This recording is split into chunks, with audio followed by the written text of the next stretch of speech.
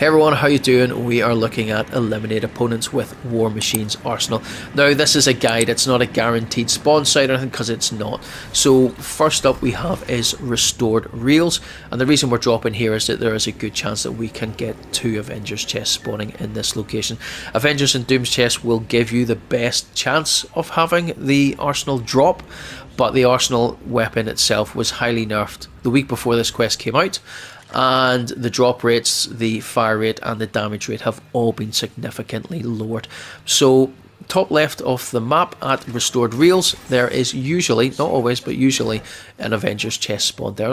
Unfortunately we didn't get anything in that one, but that's okay. There is another one at this location at the far side here, so you can get them from loot chests.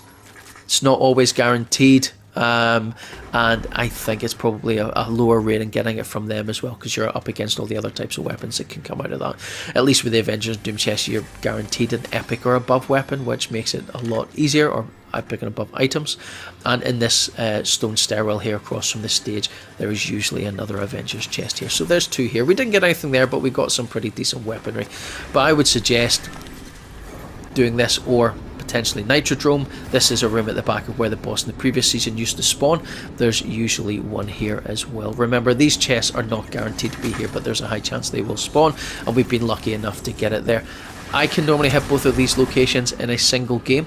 Drop at restored reels, head down to Nitrodrome, and if the chests aren't there, I don't get anything, I'll drop out of the game and respawn back in a new game, and just rinse and repeat until I get this weapon. Now, as I said, the respawn rates for these things coming out of chests is exceptionally low, so you may end up spending quite a bit of time. It took me several hours in grinding this to get this out. That's how low the spawn rates are.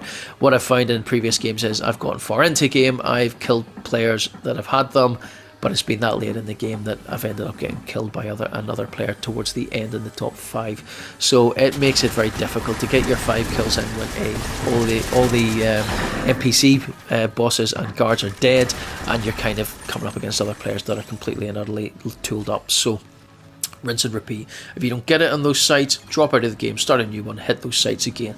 Once you get it, you can take out players, you can take out NPC bosses, and you can take out their bodyguards.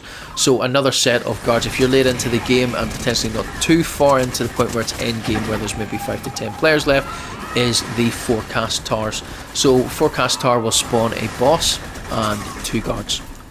So when the wee mini boss pops up with his guards, you can take them out. Now when you take them out, they will drop to their knees, like you would do if you were fighting against players in a duos, trios or a squad game.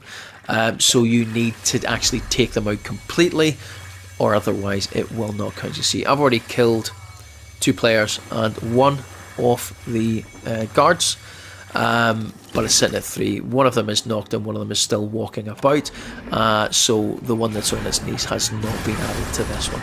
So that one is knocked, and we need to just go in and finish them off. Obviously there was another player dropped in there, so we need to try and chase him off or kill them. Either way it works, because it'll add into this, or they'll go away and I can finish off what is still crawling about down there. But this video pretty much is a guide. It's not a certainty that you will get it at those locations, but what I've given you is 3 sites where the chests can spawn. There's not many players, if any players at all, turning up at those locations, so you've almost got a pretty good free rein in checking these sites for A, has the chest spawned in, B, opening them and hopefully getting something out of them without getting ganked by somebody while you're trying to do it, and then obviously a couple of options in terms of what you can kill. So that's the video, guys. Drop a like on it, subscribe to the channel. If you want to help support the channel, here is my creator code for the item shop. If you do subscribe, please check out the community tab. There's tons of info in there you will not see in videos. Alright, bye bye.